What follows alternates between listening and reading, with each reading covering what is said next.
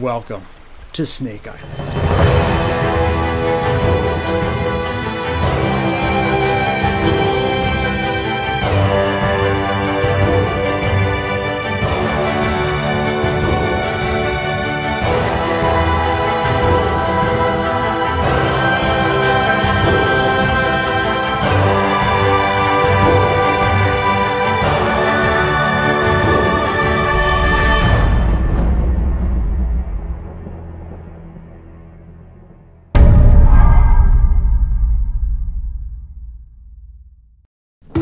In the last episode, I enjoyed a beautiful morning with a nutritious breakfast, and following a nap in my hammock, I had a council meeting with Sally and Carl before continuing on to the next destination.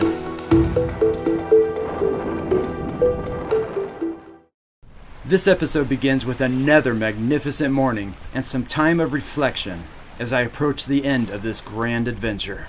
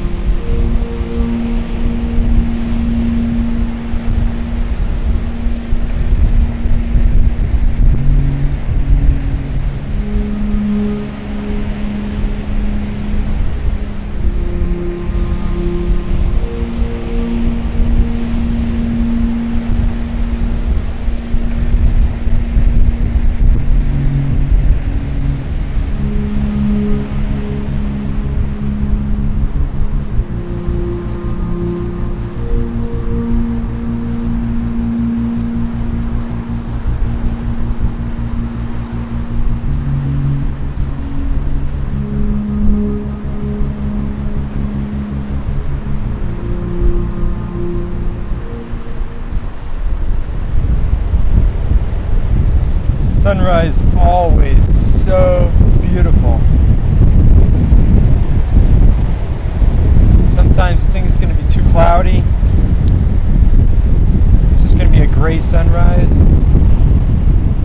And then you'll see beams of orange sunlight just shining through the clouds onto the surface of the water. I watched the stars a lot last night. I saw one shooting star. I couldn't sleep very well because I was sleeping on a very hard surface.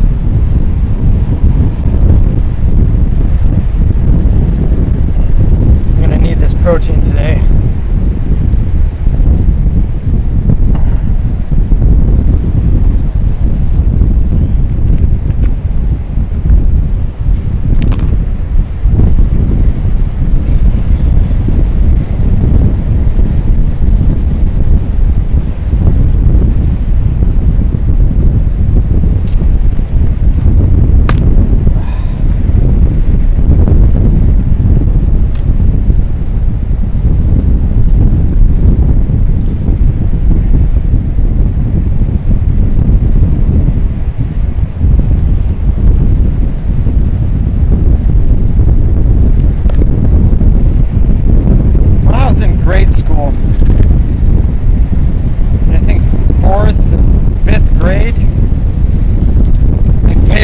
To read at that time was a series called Choose Your Own Adventure. I can remember a lot of those stories still. Those were exciting little books for me. You would start reading and the reader was a young boy, I think probably about 12. And all his friends were probably about the same age, 12, 13, 14. And they'd be out somewhere. For example, maybe they met someone who's going to take them on a sailing trip, on a boat, on a sailboat, and then things go bad. A storm rises. Anyways, you get to like the end of a chapter, and then you have to make a decision. You'll get choices. If you decide, for example, to volunteer to take control of the ship,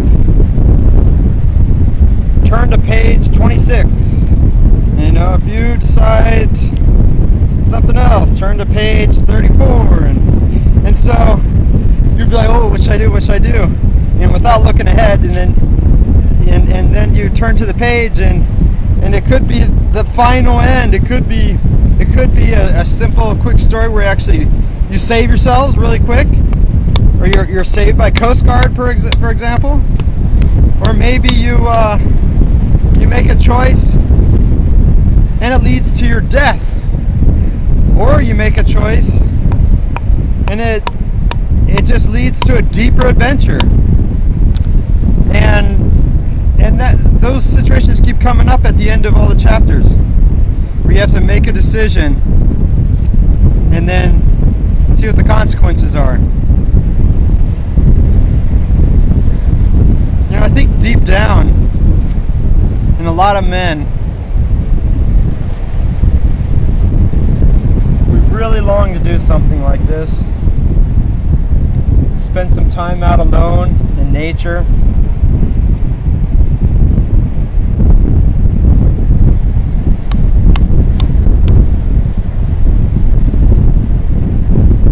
It's really healing being out here, despite all the cuts and the bites that I've had, the physical exhaustion from the hiking, the sunburn. Those are all surface injuries. But deep down, the body's healing, and the spirit is healing, and the mind is healing. It's an amazing experience to experience true freedom. Now on the surface, this may not appear to be freedom. But if you're out in the wilderness and it's just you, there are no laws to govern you other than the laws of God, the laws of physics, the laws of nature, the laws that have existed always and always will. Those don't change. The man's laws, they don't affect you out here.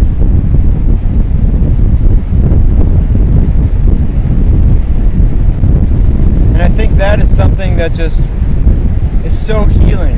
It allows the body to heal because it just eliminates so much stress out of life. You know, even if I wanted to, and I had bills due today, I couldn't pay them. I can't. There's no way. So I don't worry about it. You know, what's happening in the news, you know, the next killing, political scandals, earthquake halfway around the world. I can't see it. I can't hear it. I don't know about it.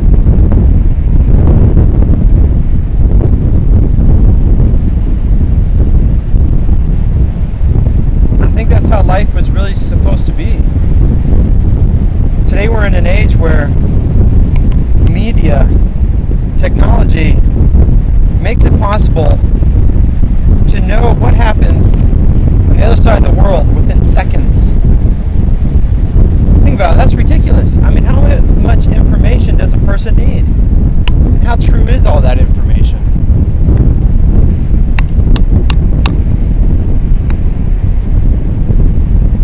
The here and now, that's what's going on here and now.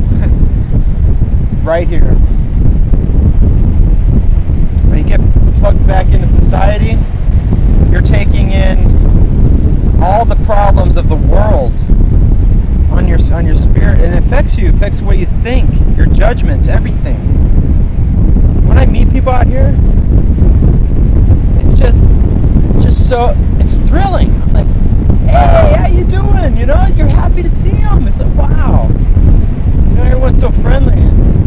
When I see them, you know, I don't see a person very much when I'm out doing this.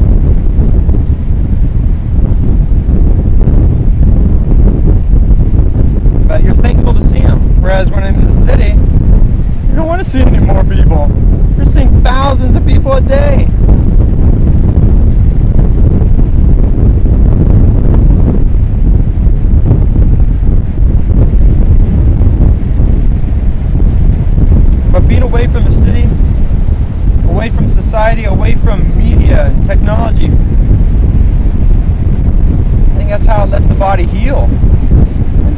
mind as well, because you're not carrying the burden of the world. And we can't carry the burden of the world. So this gives the body, the mind, and the spirit rest just by being out here. I don't have to do anything. I don't have to hike or anything. Just hear the sounds. The only sounds are the wind, the waves, and occasionally some birds.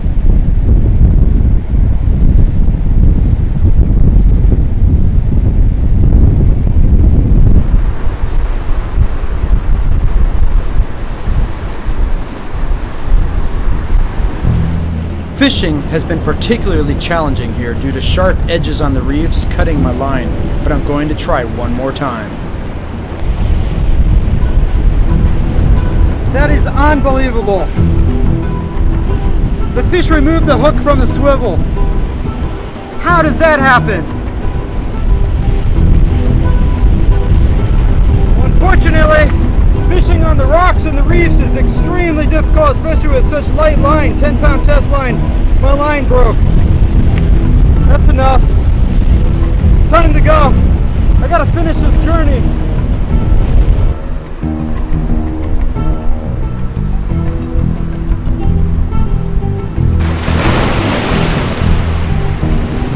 After another failed attempt at fishing, I pack my gear and hike the rugged coastline to Resaca Beach.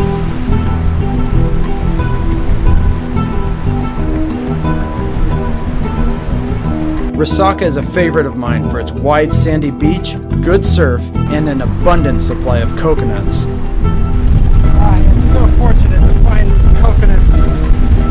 It's so easy to harvest.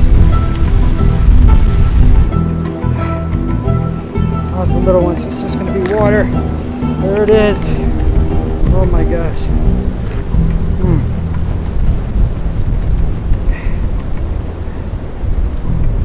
Oh.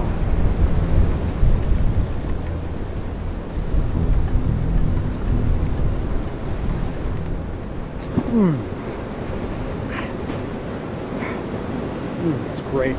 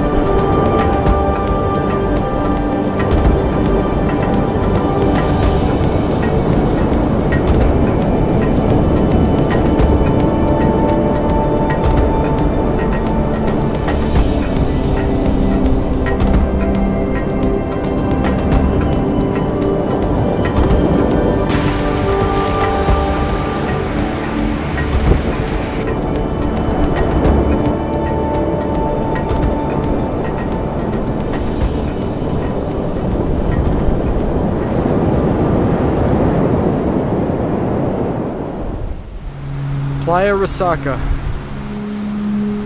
This is the end of my journey of traversing the entire island, all of it that is passable by foot.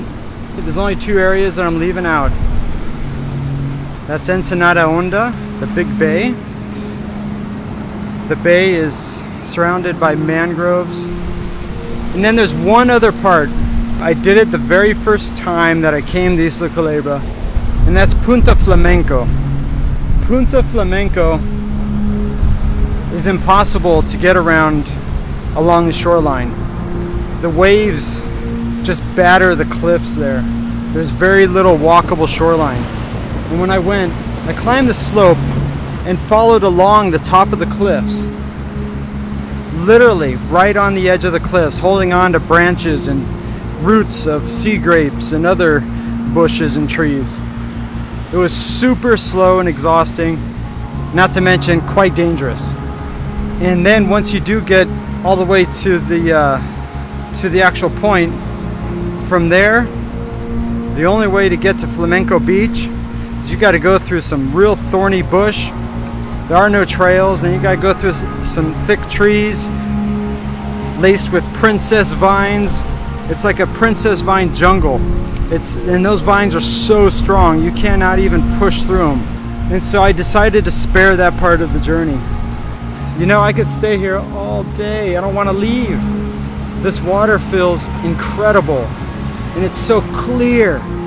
It's this beautiful, clear turquoise blue, and the waves just feel wonderful rolling over my body. And the sand is so soft. It's like walking on sugar, and the sun beating down. Oh, I got a good tan. I got an island tan. I thought this trip would be enough for me. Turns out it really isn't. I feel like I have so much more to learn, so much more to see. It's amazing when you slow down the pace how much there really is to see in this world, how much there really is to learn, to try to understand. From just the behavior of a simple crab, to the way the tides react with the moon. There's a plane coming by. You know, that's the only unnatural sound you'll hear out here. I carry a maximum of 9 passengers, delivering people to and from Isla Culebra. The weather's so beautiful. The feel of the breeze and the sound of the palm leaves twitching. You know what feels really good? It's when the ends of the palm leaf, when they tickle your back. You just place your back next to them and the wind blows the ends of the palm leaves up against your skin. Oh, that's such a wonderful feeling. I feel really, really renewed from this trip. There were several very difficult moments.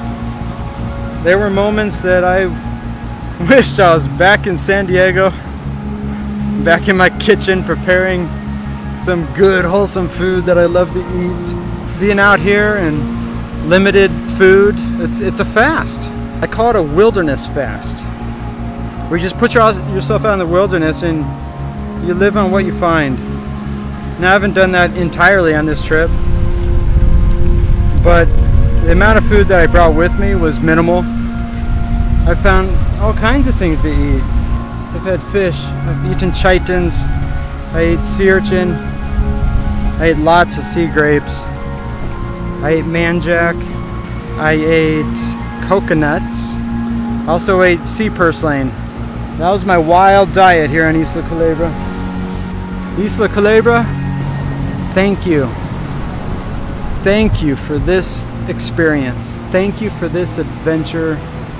May God bless this island. May God always bless it and preserve it. It's a very special place. It holds a very special place in my heart and always will. I feel that this island is part of me and that I'm part of this island.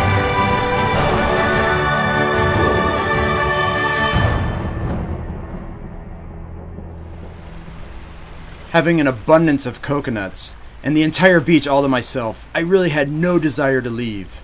But it was time to end this journey. There is a hard-to-find hidden trail that goes from Rosaka Beach to the end of a road that leads to town. After much searching under a canopy of trees and princess vines, I finally find it, and on the trail, a harmless racer snake to remind me that this is Snake Island.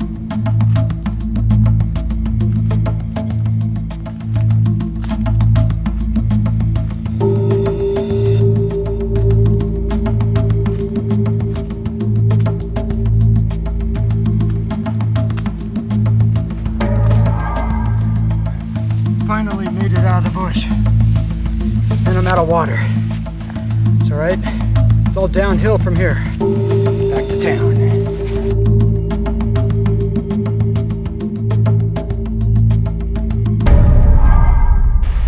Thank you. Thank you so much for watching my Snake Island Survival Adventure series. The series has come to an end, but please subscribe to my channel and stay tuned for more adventure videos coming in the near future. Carl thanks you too.